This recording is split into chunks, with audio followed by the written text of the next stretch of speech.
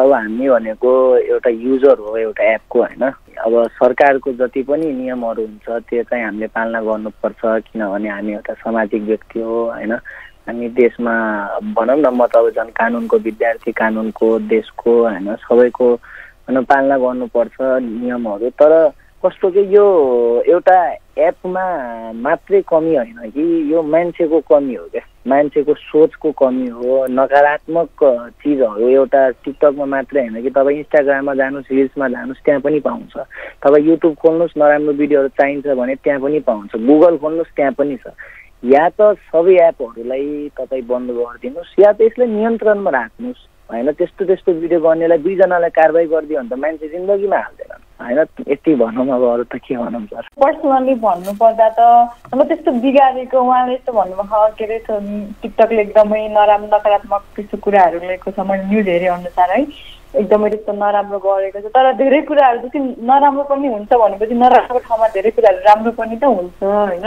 धेरै कुरा राम्रो पनि भएको छ मान्छेहरूको लाइफमा। मान्छेहरूको जस्तो मेरै कुरा गर्ने हो भनेपछि म पनि एउटा सुदूरपश्चिमबाट आएको, आफ्नो ल्याङ्ग्वेज जति जब कि डडेलधुराको ल्याङ्ग्वेज कस्तो हुन्छ, डडेलधुराको भाषा कस्तो हुन्छ भन्ने कसैलाई थाहा पनि थिएन। तर पनि एउटा टिकटकको कारणले त्यहाँसम्म पुग्यो। त्यस्तो अब उहाँको मलाई चाहिँ के धेरै नराम्रो अब जस्तो नकारात्मक कुराहरू छ त्यसलाई चाहिँ तिनीहरूले कन्ट्रोल गर्नुपर्छ जस्तो लाग्छ क्या मलाई चाहिँ। एपै बन्द गरेर कुराहरू यो त्यस्तो त्यस्तो अब त्यो नराम्रो कुराहरू त फेसबुकमा पनि हुन्छ, इन्स्टाग्राममा पनि हुन्छ, भाइबरमा पनि हुन्छ, वाट्सएपमा पनि हुन्छ गर्न चाहने मान्छेहरूले त होइन। त्यो टिकटकमा मात्रै त्यस्तो हुन्छ जस्तो लाग्दैन मलाई चाहिँ। यो टिकटकबाट चाहिँ मान्छेले नराम्रो कुरा मात्रै आइरहेको थिएन। हेर्नुहोस्, मैले पनि टिकटक 2020मा सुरु गर्दा होइन थुप्रै नेगेटिभ कमेन्ट, थुप्रै नराम्रो मान्छेले चाहिँ नराम्रो भन्यो। टिकटक यो टिकटक भनेको एउटा एप हो क्या। त्यो तरिका हामीले युज गरिरहेको छैनौँ। कुन तरिकाले त मैले राम्रो तरिकाले युज गऱ्यौँ भने मैले अलमोस्ट आफ्नो परिवारलाई खुसी बनाएको छु, आफूलाई भने 3 सालमा 50 लाखभन्दा बढी सहयोग गरेको छु समाजमा भने त्यो टिकटकबाट छ। मान्छेले बिजनेस चलाइरहेछन्, ब्युटी पार्लर्सहरूले ब्युटीका कोर्सहरू हालिरहेछन् भने यसले चाहिँ राम्रो चिजहरूलाई पनि प्रमोट गरिरहेको थियो क्या टिकटकले। कुनै चिजमा पनि 100मा 5 जना नराम्रो होलान् होइन। जस्तै तपाईँहरूले 1 केजी टमाटर लिएर आउँदा 1 केजीमा एउटा टमाटर खराब निस्किन्छ भने तपाईँले पुरै 1 केजी खानुहुन्छ र त्यो एउटा टमाटरलाई पो झिकेर तपाईँले साइडमा राखिन्छ त होइन। जस्तै टिकटकमा पनि 95%ले यसलाई युज गरिरहेछन् as a business promotion, as a business यसलाई प्रमोट गरिरहेछन् होइन। आफ्नो बिजनेसलाई वर्ल्ड वाइड लगिरहेछन् भने 5%ले के नराम्रो गरिरहेछन् त्यो 5%लाई रोकथाम गर्नु सर। मैले टिकटक युज गरेको त 2021देखि इन्डियामा पहिला अब 2020तिर त्यो भन्दा त म इन्डिया नै बसेँ। त्यसपछि नेपाल आएर मैले टिकटक बनाउन आफ्नो गाउँठाउँको बारेमा बनाउन सुरु गरेको होइन। जस राम्रै तरिकाले बनाएको त्यस्तो नराम्रो तरिकाले त कहिले पनि बनाएको थिएन। तर अब धेरै मान्छेहरूले आफ्नो एउटा बिजनेसको पार्ट पनि बनाएको थियो। मान्छेहरूले धेरै जुन कुराहरू पनि एकदमै छिटो चाँडो थाहा हुन्थ्यो त्यहाँबाट चाहिँ।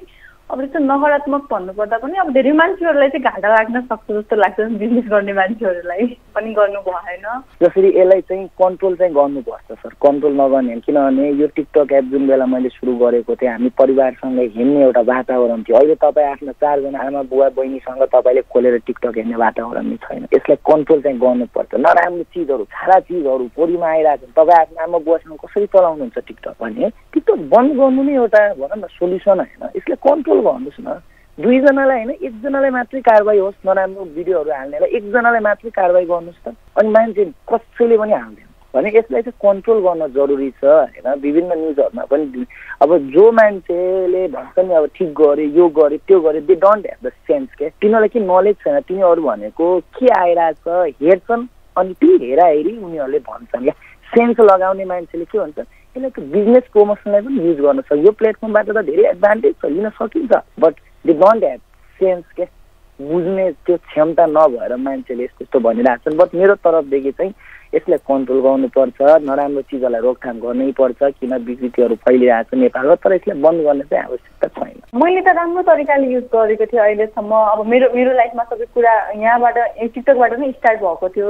के भन्छ नि मलाई टिकटकबाट नै धेरै मान्छेले चिन्छु, टिकटकबाट नै धेरै मान्छेले थाहा पाएको यो ठाउँको मान्छे भनेर टिकटकबाट नै मैले धेरै म्युजिक भिडियो पनि गरेको, धेरै सोसियल कामहरू पनि गरेको थिएँ मैले टिकटकबाट नै। मलाई चाहिँ एकदमै राम्रो थियो।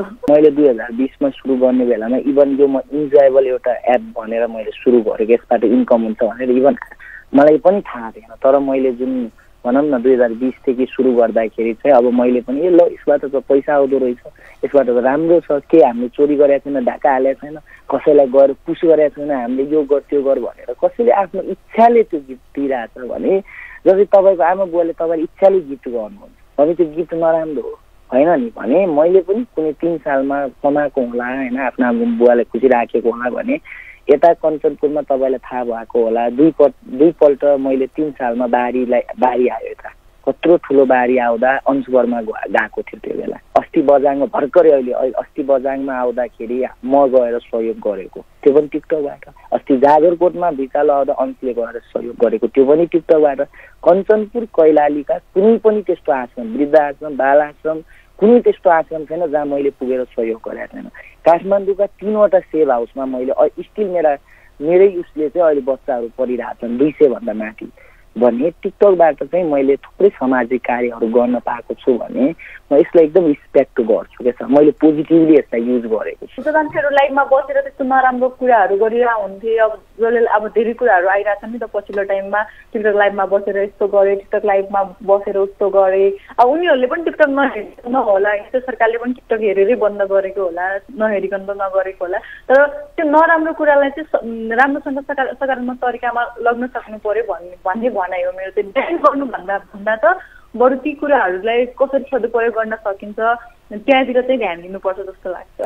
मेरो चाहिँ अहिले 9 लाख कति हजार छ, तर टिकटक चलाएको चाहिँ मैले अहिले 1 साल 1.5 साल जति भयो। अब यो साल चाहिँ 2 साल हुनेवाला थियो, तर ब्यान भयो। मोनिटाइजर त कहिले पनि गरेको थिइनँ। मैले टिकटकबाट चाहिँ पैसा त कमाएको थिएन, आफ्नो नाम चाहिँ कमाएको थिएँ पबी भनेर, किनकि मैले त पहिला इन्डिया हुँदाखेरि नै खोलेको थिएँ नि त होइन। म कहिले लाइफ पनि बसेन, कहिले अब त्यस्तो खासै बस्ने त्यो गर्ने त्यो त्यस्तो कहिले भएन।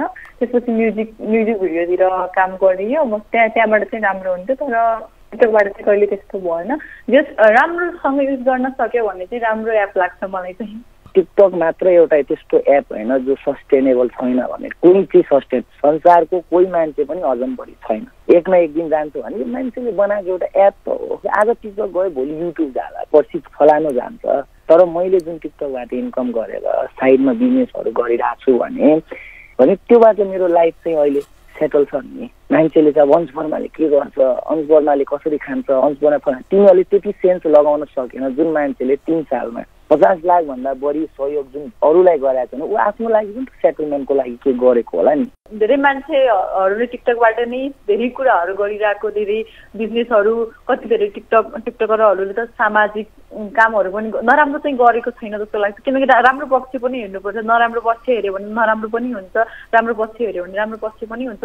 कति धेरै के अरे टिकटक चलाउने टिकटकरहरूले, लाइभ होस्ट गर्नेहरूले के भन्छन्, कति धेरै क्यान्सर पीडितहरूलाई पनि गरेका छन् हैन। उसलाई के भन्छन्, अहिले भूकम्प गयो नि त रुकुममा, जाजरकोटमा, कति धेरै सपोर्ट हेल्प गरेको छन् हैन। मलाई राम्रो कुरा पक्षलाई हेर्ने हो भन्दाखेरि हेरेपछि चाहिँ ब्यान नगरेकै राम्रो, आफ्नो त्यो कुराहरू फिर्ता लिएकै राम्रो। तर नराम्रोलाई हेर्ने हो भनेपछि त नराम्रै हुन्छ जहिले पनि।